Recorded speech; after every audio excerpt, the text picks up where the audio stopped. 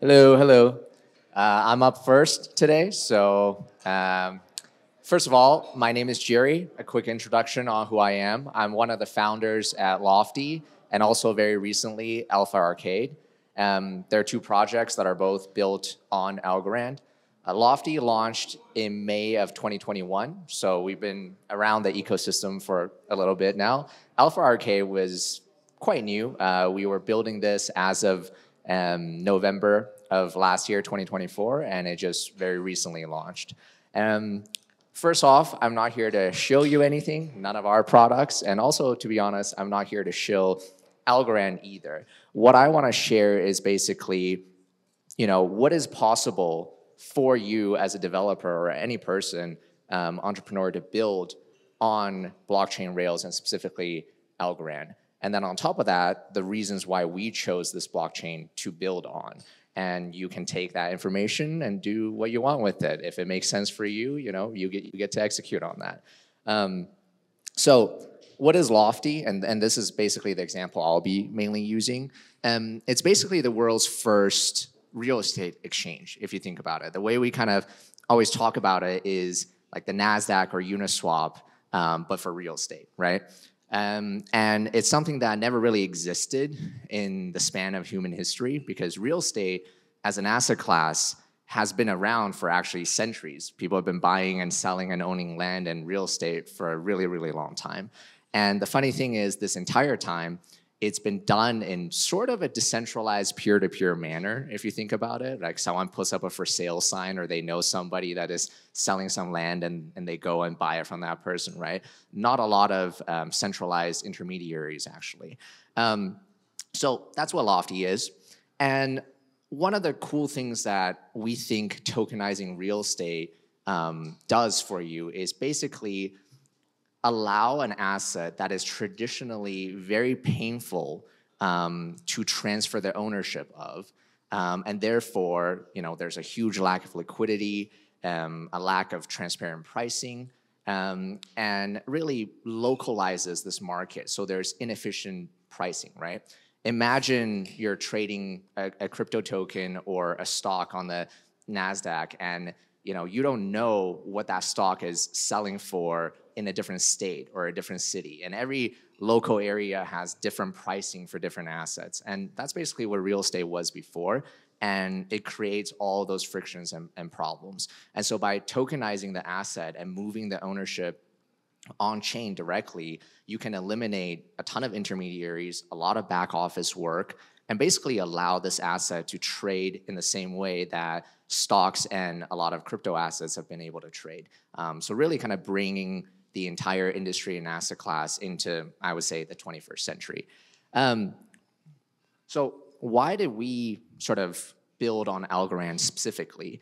Our belief is, after doing a ton of research, even back in 2021, Algorand is the closest Web 2 user experience that you could provide to a customer, right? And what do I mean by that? We always talk about mass adoption in the crypto industry, and we've been talking about it for like decades at this point. And it seems to like always be around the corner, but never actually here, right? And if you really think about it, like from the mom's test, the average person can't use probably like 99% of the products that exist in the industry right now.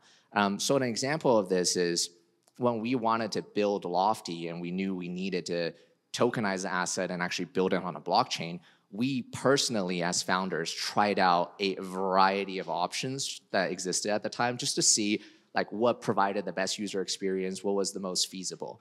And we tried, for example, Solana initially, and literally the day we tried, their chain was down. And it wasn't down for like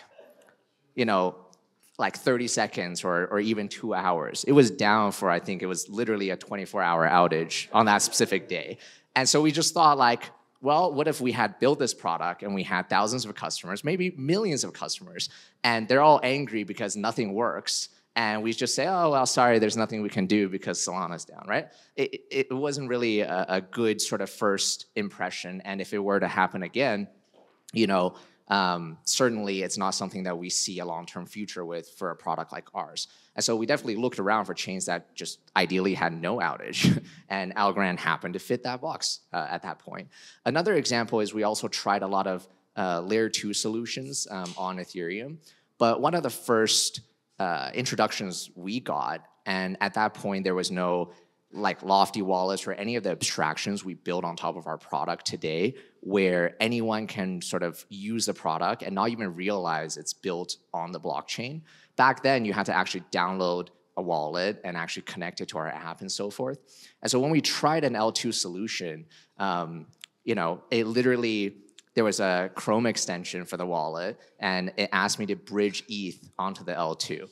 And I did it, and it says, please don't close this like extension window and like wait until this transaction is completed. And it quoted me a time, and it was 48 minutes with a little spinning icon. And I'm like, okay, I guess I just sit here with this window open and wait 48 minutes.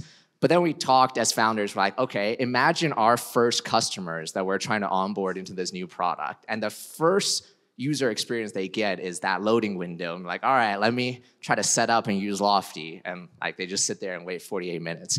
Compared to a traditional Web 2 product like Uber or whatever may be the thing that you use most frequently, you can see there's a big discrepancy. And capturing the attention span of your users, especially if you want mainstream adoption, is incredibly difficult. And it's very competitive because there's so many Web 2 apps that just are so seamless.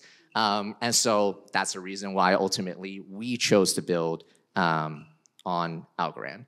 And so like wrapping up the conversation here is, what does adoption look like? What does that actually look like for us, for everyone else, and how we think about it? Basically, we don't think there's actually a thing that is, everyone talks about blockchain adoption, right? If you really think about it, when you onboard a friend or you have a user and supposedly they're using a blockchain, what does it fundamentally mean? If you onboard someone to Algorand and they're like, oh yeah, they did a trade on Folks Finance, or they used Tinyman, what actually happened is you onboarded them to Folks Finance and you onboarded them to Tinyman. There is no such thing as a user directly using the blockchain itself. That's not a thing. A blockchain is basically like a database layer or infrastructure for your product, right? And just like Uber or like any Web 2 products, nobody goes to their customers and their marketing strategy is, hey, you should use Uber because we're built on AWS, or we use this like database architecture. That is not how they pitch their product. And I believe that for the industry to really move forward and actually for mainstream adoption to be here and for everyone to actually do it, is we need to stop talking about blockchain like it is the product itself. It's not. And so for us, we knew when building Lofty, our target users would be traditional real estate investors who already own real estate, probably aren't that great with technology. They don't care about the rankings or the market caps of blockchains. They don't even know what, in many cases, what a blockchain is. And sometimes they think it's a scam, and it is what it is. But we knew that was our user base. And so building for that user base, all we needed was a chain that was incredibly reliable, very cheap for transactions. We cover all the gas fees for our users so they don't have to learn what it is and how to navigate that. And so Lofty, so obviously Algorand fit our needs. And I think that, for those that might not be from the community or the ecosystem, it is something that you should take a look at if you're serious about building a production grade app that hopefully will have mainstream adoption and will ideally become as large as Uber one day. So yeah, that's it. Thank you so much for your time.